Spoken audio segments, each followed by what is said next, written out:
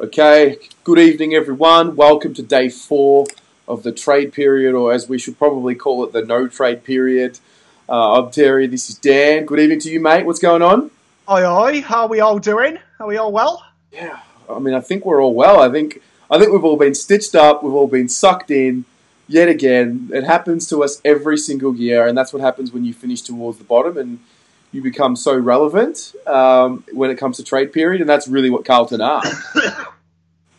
It's so. I love this time of year. I love finding out that people have friends who know someone. I just love it. I can't get enough. Like today, Carlton have been linked with like 20 superstars. Yeah. It's quality. Yeah, so welcome to everyone watching. For those of you who are new, this has been the purpose of this daily recap. We do it in 30 minutes, 7 p.m. every single day during the trade period. We sift through the news for you and bring you all the relevant stuff for Carlton. That's the idea of it, because it can be a little hectic and it can be a bit of a headache going through all the news. So the idea is to just sift through all of it, wrap it up in 30 minutes every day, and then we can all get on with our evenings and enjoy the spoils of whatever's happening in our lives. I do want to give a shout out to whoever did call up today and use Blue Abroad as a reference point. So I'm not sure who it was, and if you're watching, please reach out and say g'day. But I was just listening. It was on the background while I was doing some work, and the gentleman said that he saw that Blue Abroad were reporting that Eddie Betts was going to Adelaide for pick 48. So just if you are watching, when you see the link that I put as a link, that's the source. I don't do rumours here. I learned very, very quickly after the Liam Baker situation not to dive into rumours. The rumour game's not for me. So this will only be about the news and the facts of the day. So we'll just clear that up. But it was good for the shout-out. What do you think, Dan? Yeah, I thought it was quite funny because, like, obviously in the media circles, we're higher up now than John Ralph. Yep. Which is pretty good, isn't it? I mean, we've only got Eddie Maguire to go, so... Before we get on, Zoe's just tuned in. Good evening to you, Zoe. She says that this time of year sucks. There's too many trains in our house. That's all I wanted to say. Good job, lovelies, even if it does give me a headache. Thanks for the support, Zoe. Yeah, cheers, wife. What right, a stitch-up. What an absolute stitch-up. Complete stitch-up. All right, let's get stuck right into it, because there's a few things to get into. We're going to plough through them all. The first one is our boy, Zach Fisher. We spoke about him yesterday, with the whole him being shopped around, and we sort of debunked it in a sense. And then a report came through this afternoon, about an hour ago, maybe 90 minutes ago, about the Western Bulldogs making an inquiry about Zach Fisher and us, just knocking it on its head. Dan, what did you get from this? And for you guys, did you buy into this, or I think what it did for me was it sort of gave me a bit of patriotism for Zach Fisher, and it made me realise, actually, no, I don't want him to go. What about you? Well, I mean, firstly, every time we offer an opinion on a subject, Sam Edmund reports it the next day as fact. So, shout out to Sam if you're watching. I'm glad I'm doing your work for you. But it's exactly like I said yesterday. For me, if I was a rival list manager and I wanted someone from Carlton, you'd say Cripper's untouchable. You'd say Walsh is untouchable. You'd say that Fisher, though, you probably would say is the best that would probably be able to be pried away with the players that are there. So he's definitely, I'd say, a sought-after talent. I think he'll stay, though. And I've said it all along, I love Fisher. I want him at the club. So, for me, I think he's done the hard yards, 55 games in a heap of shit club, which it has been, where, he must look at his draft class and think, I could have gone somewhere else. But credit to him, he stayed. He's done them 2 years apprenticeship with us. He deserves to stay with us when we're successful. Real hard worker. I love Fisher. Yeah, he's one of those players that he's really just scratching at the surface of what he's capable of. We don't really even know what he still could become an elite A-grade player. He's still so young. Oh, you look at the back end of 2018 when we were horrific. Like before he got injured, he was easily our best player behind Cripper. He was a superstar. So I think he struggled when Teague took over because we kind of stopped playing him in and around the ball. He kind of deployed him half forward flank. And it kind of, I think maybe it unsettled him a bit. But I reckon Fisher will be a very, very good player for Carlton Football Club. Yep, absolutely. So we'll just, I guess we can debunk that. Fisher's staying around. He won't be going to the Doggies, and we're looking forward to seeing him play again for the Blues next year. So I don't know how we get into the Doggies as well, because their midfield is stacked. There's that too. Madness. Let's move on. Eddie Betts is on the agenda next up. Where is Eddie, mate? What's going on? Well, at the moment, he's doing a book signing. He's just conned me out of $150 because my eldest is going off the hook with Eddie coming to Carlton. So I bought him Eddie Betts' kids' books. So he's got them signed. Yep. So he's in Adelaide. I know he's doing a book tour at the moment.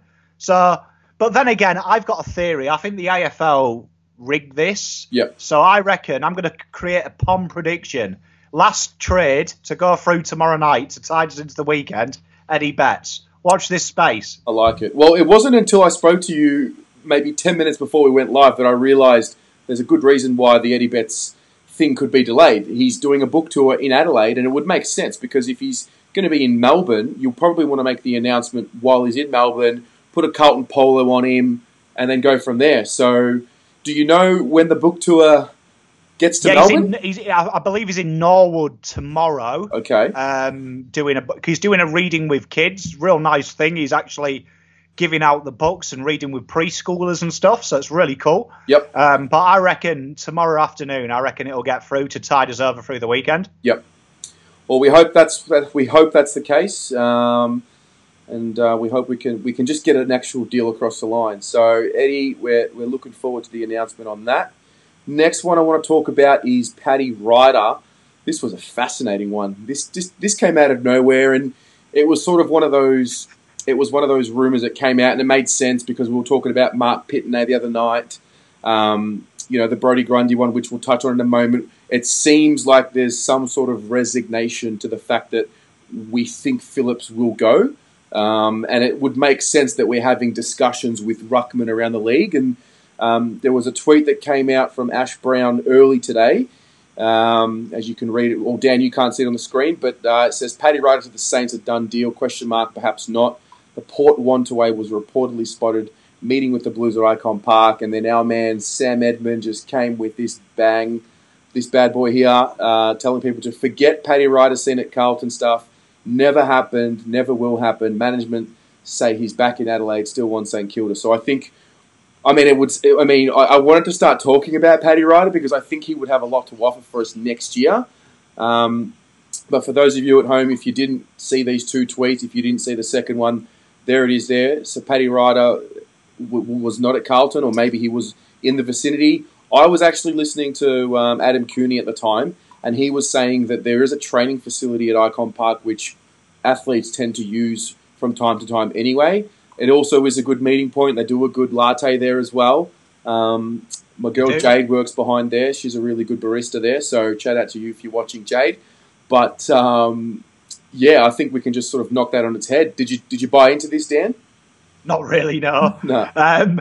But I mean, it's that rumour time of year, innit? And I mean, it was nice that Sam Edmund kind of quickly dispelled it. Yep. I mean, I thought it was weird because genuinely when a player nominates a club, and St Kilda did that big trade this morning with their pick 6, acquiring more picks, it kind of alludes to the fact they're building a stockpile for something. So I thought it was a little bit weird he's nominated Saints and then suddenly with us. But, I mean, for me, Paddy Ryder, I mean, I think he'd be a good get, but I can't see him wanting to be a reserve ruckman for Cruiser. Yep. I couldn't see that, and we won't play him forward because we're stacked up top. So I think it's just another case of Ashley Brown trying to become relevant. Yep. All right, so we'll put that to bed and move on to the next one. Brad Crouch, want to bring that up as well, just to get a bit of an update because he is a bit of a popular name, or he has been this week. Came out speaking about how his manager said that, I mean, they're looking for 7 figures for him. They also came out. They also came out and said that he's most likely going to be staying at Adelaide as it is anyway. It just seems like it's too far away for Carlton at this point. What do you think? I think 7 figures today, absolute madness. He's having a laugh. I don't know what is going on with some of the teams. Essendon wanting 2 first-rounders for Joe. I look like a ferret Danaher.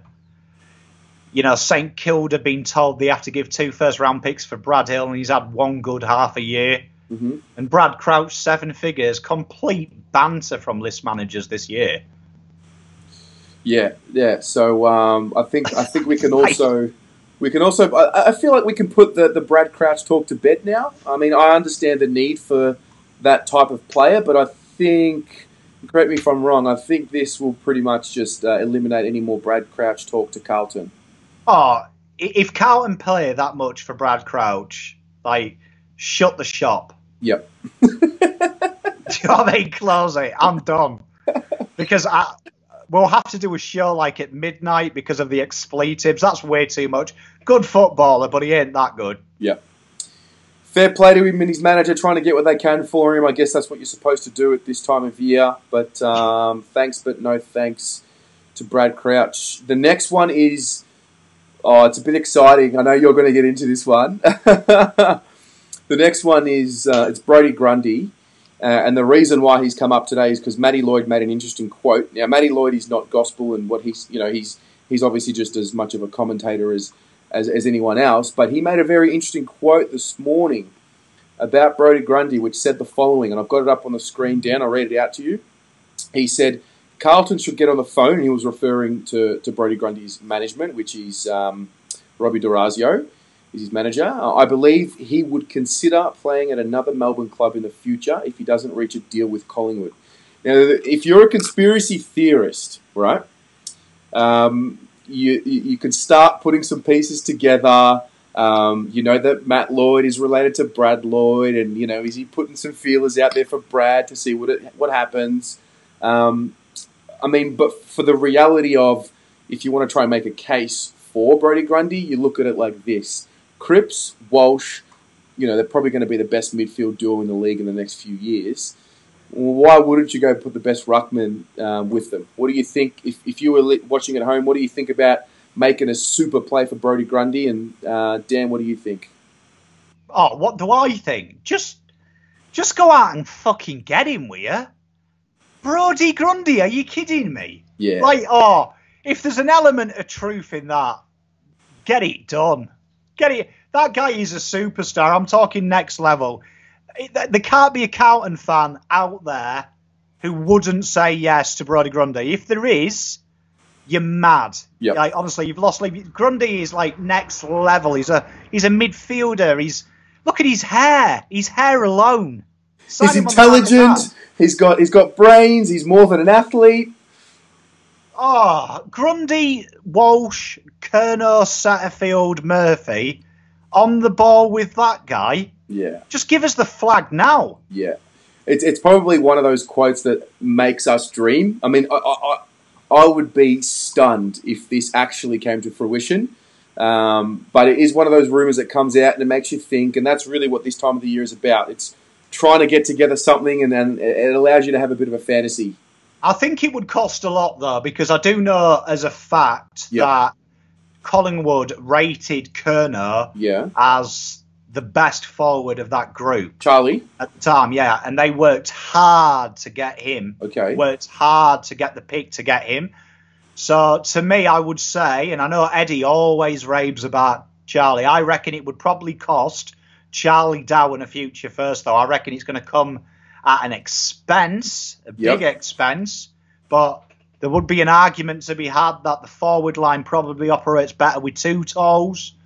I mean, losing Charlie would be a heartbreaker. It would cost a lot, but Jesus, you'd do it every day and twice on Sunday. Mate, I reckon one of those forwards, one of the 3 forwards that we have, one of the defenders that we have too many of, and maybe a pick, or maybe, you're probably 2 players and a pick, get it done for Brodie Grundy. I just don't think it's worth doing. I don't know.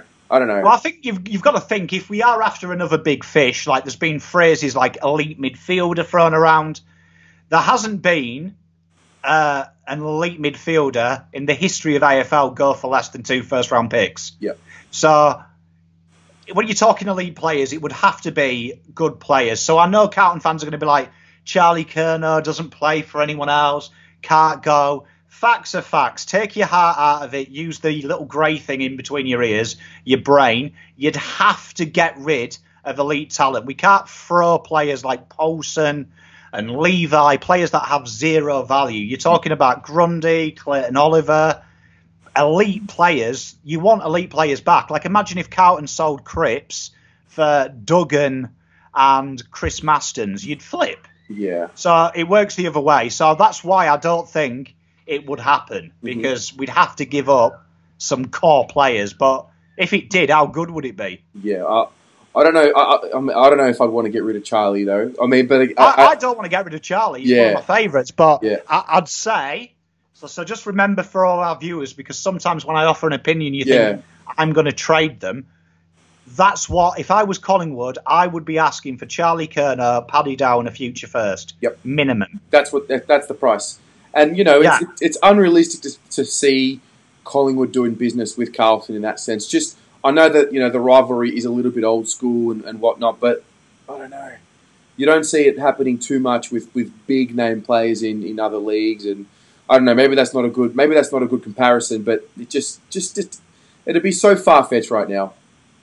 Oh, it's far fetched. It's far fetched, but you are talking Grundy is not a normal player. Mm-hmm. Do you know what I mean? Like, literally, you've got to. But like, for me, that's the mentality that they would be asking for core players. Yeah. So, and would I want Charlie to go? Absolutely not. But that's who I'd be asking for. Like, if I was their list manager, I'd want him ASAP. I'd want Curnow and Dow. Yep.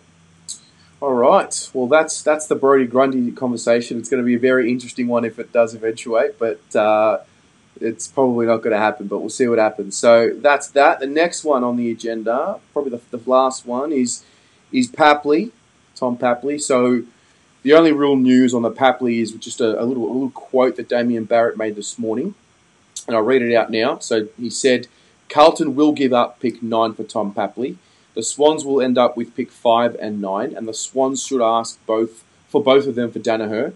This is the Swans' problem to work out. So the reason why I really was drawn to this was because it seems like the talk is just so normalised and resigned to the fact that we're going to give up pick 9 for Papley and therefore going to get to Papley, that this conversation was actually talking about Sydney and Essendon and Joe Danaher. So a little bit more of a layer to the confirmation about Tom Papley, which I guess is exciting, but nothing is really as exciting as what it's going to be compared to when we actually get the news that he's signed. So just another layer to it, Dan.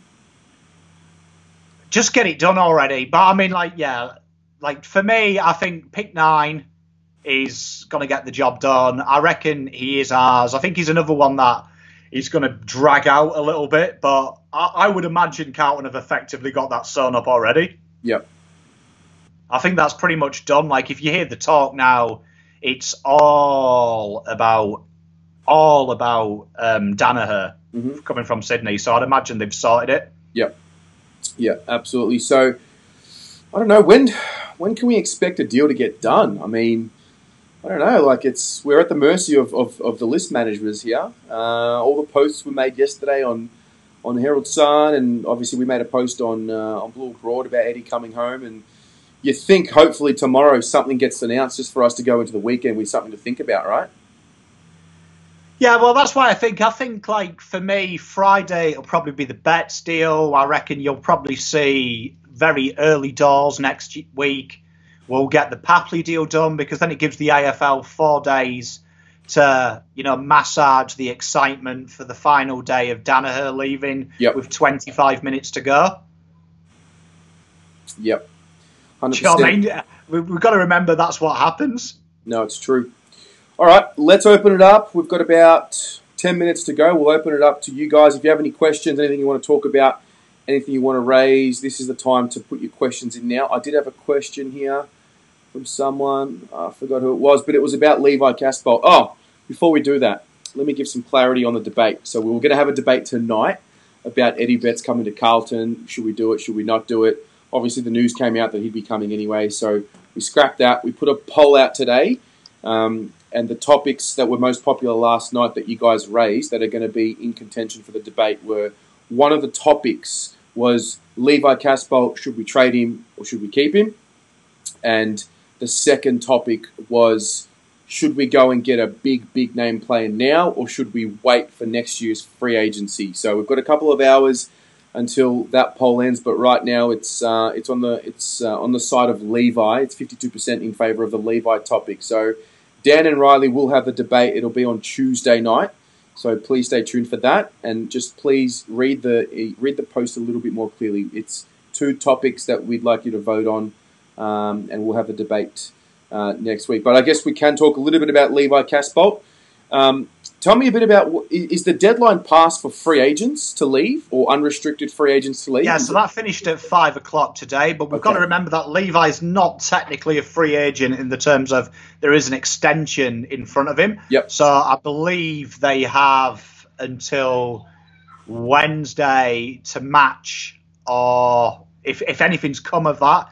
But I mean, we've got to remember the situation at the moment is he does have a contract in place. Yep. So I reckon the only way Levi would go is if right now he's refused that extension. But I believe the extension was just an automatic rolling extension. So yep. He wants an additional year. He wants two. So it's already passed. So for me, it would just be now a simple effect of a trade. Yep. Okay. Yeah, I want to leave the Levi topic in terms of, for or against until Tuesday, but that's an interesting one there. He did have a good, strong finish to the season, and he had a great year. I mean, there's no getting away from it. Absolutely phenomenal performance. His age to redevelop a position, dominated, did really well. Yep. Hats off to him. Brilliant player. I mean, I will add one thing about the debate, just so the watchers know. Whatever me and Riley discuss aren't necessarily our opinions. We've both chosen a subject where we probably aren't very strong on in feeling. So it's going to be, we're making a case for it. So I'm used to this gig now. I don't want anyone PMing Riley abuse if he says Levi needs trading. It's not fair. It's just literally we're doing it for entertainment value. So Absolutely. All right, let's get a few questions in. Matt Gandolfo, good evening to you, mate.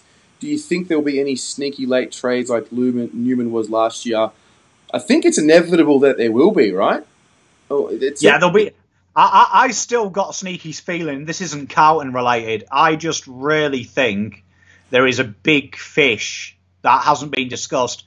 A big trade is going to happen. We haven't really had any left field shocks yet. Yep. So I reckon there is one due round the corner, just a left field shock. Mm-hmm. And I'm looking forward to it because I love it. Yep. Absolutely. Bryce is asking, any news on the potential trade period after the JLT matches, and how would that even work if it's after the draft? I don't know a lot about the idea, but was floated to the coaches. Yeah, they're voting on it, aren't they? Having an extended draft during the year. So for me, I reckon... I think there's an argument for it, but I do think the way that when you're talking trades, I think it's very confusing when you could trade picks during the year, because a lot can change during the year. Like, I'd like to see maybe a loan system based on injuries. So, like the American football, they have the emergency list, where if they get a long-term injury, they can pull someone out of one of their affiliate sides or free agents throughout the year. I'd like to see that in there. I'm not too sure about a trade that goes throughout the year, though. I'm not a big fan of it. Yep. Riley's got a question for you. What is there more of, stars in the sky or players linked to Carlton on Big Footy? Well, they say that if you take a grain of sand and you counted every grain of sand in a handful, that's there's more galaxies than that. So you think how many there is. There's a hell of a lot of trades. I mean, there's a hell of a lot of trade rumors there. Like, the amount of times I've heard people say this week, just today, I've got a friend who works with or knows someone Must be a lot of people who work at these football clubs. Crazy.